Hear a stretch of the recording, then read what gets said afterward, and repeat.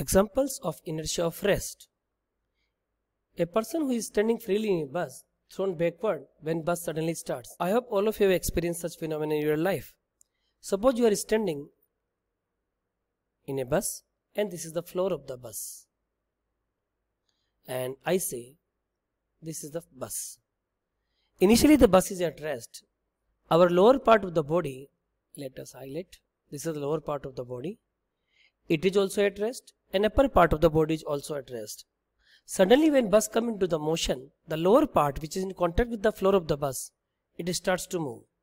But upper part remains as it is there only. So basically what is happening, our lower part is moving with the bus, but upper part is remaining as it is. But we feel that the upper part is going in the backward direction. All of you read this solution also? Now I will discuss this with the help of the animation. As the bus starts to move, your head is pushed backwards.